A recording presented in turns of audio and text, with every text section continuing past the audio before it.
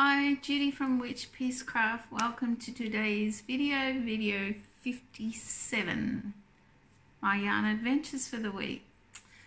Well, it's Sunday here and I went to my Cairns Ravelry meeting this morning from about 10 till 12, which was fun. Wasn't fun getting there. I had a flat tire.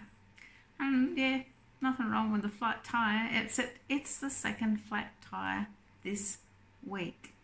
Talk about bad luck. No idea why. Anyway, went to the meeting, had a lot of fun. I got some Amigurumi crochet tips off Ulia because I have sausage fingers and I've been having real problems with it, and one of the basic tips she showed me was, duh, why didn't I think of that? Which is, when I do the magic ring, I close it and I try and get that first stitch in and I close it too tight. Anyway, and I was fortunate enough, which made my day, to get a really beautiful gift from Ulia, and I'll share it with you. For those of you who followed me for a while, you know I collect polar bears, ceramic polar bears. And she has given me a set of polar bears. There's Mama. I'll take him out of the bubble wrap. Baby number one. You see that?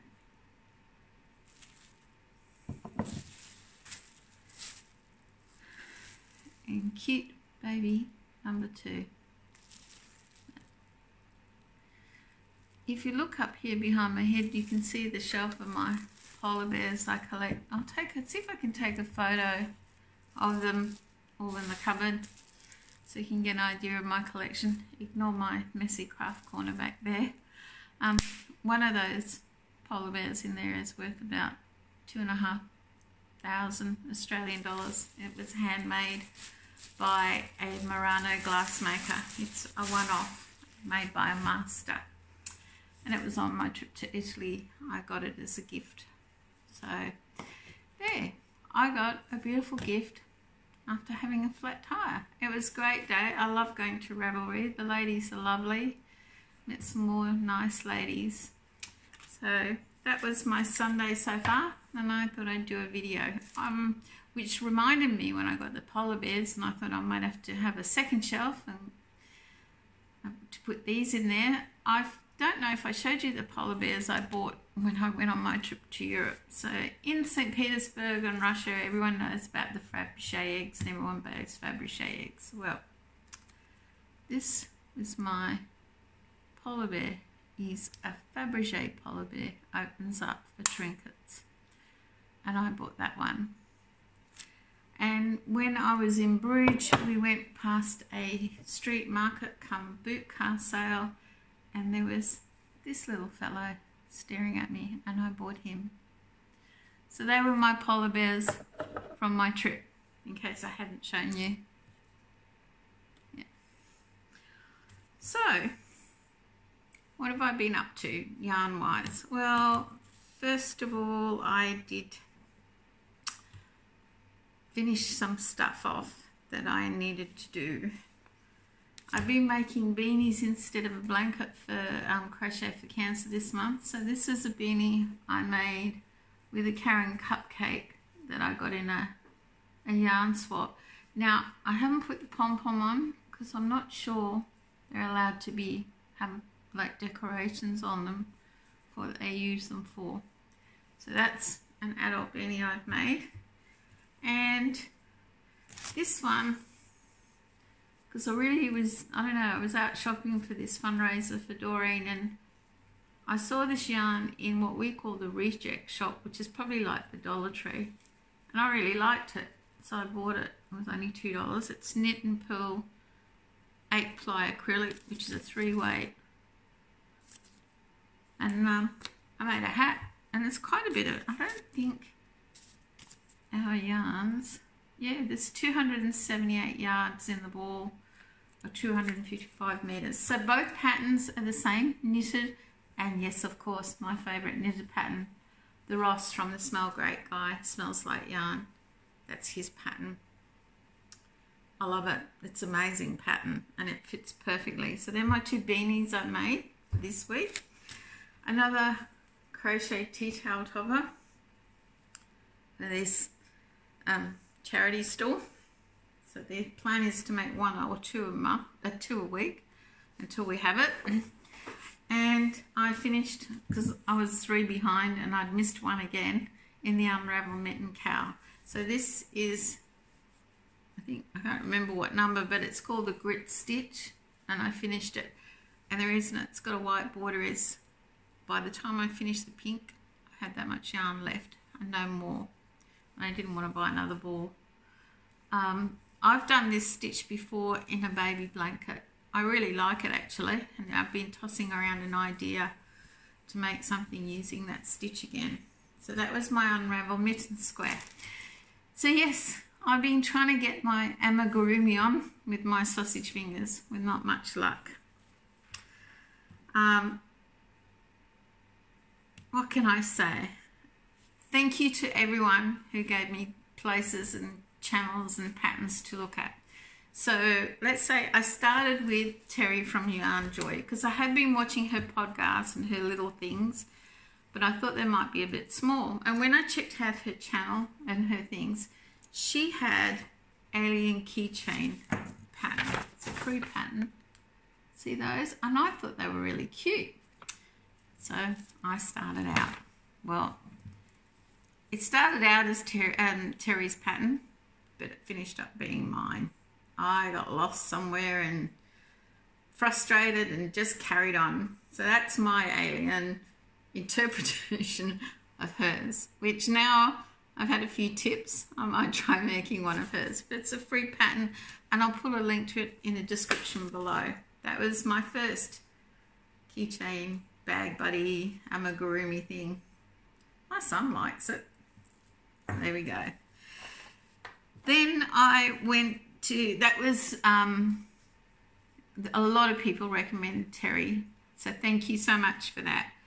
Then I went across to Jada in Stitches. Someone had recommended her, and I made, I think she says it's funny, it might be her Canadian, it's a chubby kitten. It's a basic pattern you can make into an owl or a kitten, and I made the kitten with his tail. I've got to get a ring for it. But that was my second attempt. Easy as, because it was straight up and a lighter colour, and was getting better. So then I remembered I used to make these dangling things for babies, for friends. You know, you hang them on a piece of elastic type thing from the hang over the cots. And they were octopus, but they weren't the preemie ones, because I've made those that go to preemie babies. These were just a pattern I used to do, and I made another one, except he's probably a little bit big for a backpack buddy, but this is my minion octopus, or alien octopus. But yeah, he's a bit big, but anyway, I made him. This was one I could always do, probably because it was big. So then I got thinking, because my son had talked to me about different aliens, and I thought, well, I'll do a freestyle alien on my own with Terry's pattern in mind. And I made this little guy. His horns are dropping, but anyway. I'll hold him still. Can you see him? So he was another attempt. Not sure you can see him real well. Might be flaring a bit. But yeah, he was made over with scrap from the beanie. Also, a lot of people, I think I've just got it written down here. What was she called? I think it's Hollyberry Crochet. I'll leave a link to this pattern. I wanted to make a cupcake, and I made her cupcake. And this is where I kept going wrong. You can tell. My son said it looks like an iced bun, not a cupcake, or a patty cake as we call them. So yeah, that was my attempt of Hollyberry's little thing. I really have discovered I've got sausage fingers and find it difficult to do little things. Ulia at Ravelry was making cupcakes, and hers looked better than mine. but she does do a lot of little things. So that was my backpack buddies that I am still doing and experimenting with. I'm going to try and make a little doll type one after talking to Ulia and working out a few things to do with my fingers with fine stitching. So thank you once again for all your advice and help. It was greatly appreciated, and it seems that Yarn Joy Terry is very, very popular for her little things. Actually, while watching one of her videos, I came up with something else I might like to give a go when I've not got such a crafty thing on go, craft stall and what have you. Did I buy anything this week? Yes, I did. I had to go and get buttons for my tea-towel toppers that I've been making because I've run out of especially white buttons. And sometimes I buy jars of buttons from charity shops, but the ones I saw this week, because I didn't go charity shopping, didn't have white. So I bought these because Lincraft, our craft store, had 40% off and it made them a reasonable price. And while I was there, because there's 40% off and you've got to check out the yarn even if you don't need it, I discovered a new cotton I hadn't seen, and it's MAKR is the name of the brand.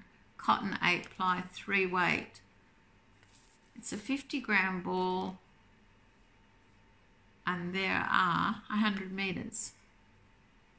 I just like the color and it was 40% off, so I thought I'll buy one and try it. It's quite soft and it smells nice. So I'm going to give that a go. That's new at Lincraft. I don't know if they've ever had it before, but it's new to me. And because we went charity shopping for this big kitty fundraise of Christmas that Dorian's doing for Emma, looking for different stuff, of course I'm going to check out what yarn they have. And I found a brand new ball of Carnival 8 ply for $1 in black. This normally sells for about $4. I think it's on special for just under $3 at the moment. But unused black ball, doesn't smell, no house smells. So I bought it. Not that I use a lot of black because it's hard to crochet with, but who can walk past a ball of yarn, brand new, that doesn't smell for $1. Not me, I bought it. So basically that was it. That was my week. I haven't done as much. I have started using my flower loom. Finally got around to making some of the circles that Llama Mama is doing on her mystery cow. I'll get my circles out. First I made this one. There's a reason for the stitch marker in the middle.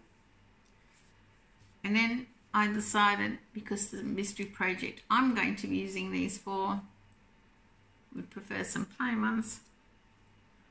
I made some plain ones and I've got to finish this one off. They whip up really quick and they're handy to do when you're watching television. They're not that hard. So yes, I'm using my flower loom. Yay! And I'm waiting for the yarn to finish my son's blanket. I have decided the knitted blanket that I made the big mistake in and didn't put a lifeline in, which I haven't done very much of, even though it's long, I've done about that much. It's getting frog back to the beginning and I'll start again. I just can't rescue the big mistake I made. And that's the problem. It's such a complicated pattern. It's not one you can sit there and do and talk, which is what I did. And I lost my way. So yes, I have my son's blanket to finish. I'm going to frog the other blanket. So with that in mind, and very little blankets on the go, I started a blanket for charity. And yeah, that's about this much. And I'll show you when I finished it. I may not get it finished by next week for Crochet for Cancer, but I'll no doubt have it for the December meeting. So guys, that's it. Nothing terribly exciting, other than my flat tire, which was a bit colourful in the air when it happened on my way to my crochet group. But it got fixed. No drama. Oh, yeah. And I made another treat jar that's got treats in it. dog treat jar. I sold quite a few of these at the craft store for charity. So there you have it. Busy trying to get my amigurumi on. I look at all the stuff people make and think, oh, how amazing. But definitely, I think my arthritic sausage fingers aren't great at it. But maybe, what do they say? Practice makes perfect. I'll get better.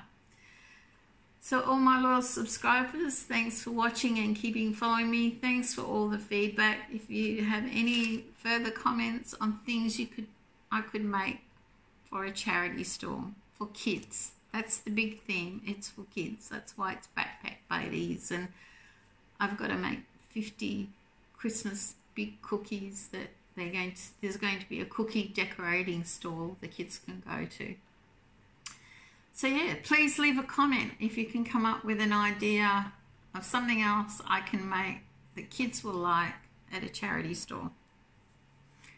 If you're new to the channel, please check out my other videos, which reminds me, I got another Tea Cosy entrant in my make-along, Make a Tea Cosy, which ends on November the 9th. So if you're still thinking about it, there's a bit of time, but get your photos in. I got one from Janet. It's beautiful. I love the colours, and I will put a photo of that at the end of this video. So that's 3 entries in my make-along. Not huge, but at least someone is having a go. And surprise, surprise, week number 2, I haven't made a tea cosy. But with Remembrance Day coming, no doubt I'll try and make one before then. Until next time, thanks for watching. Take care of each other and have a crafty day. Bye for now.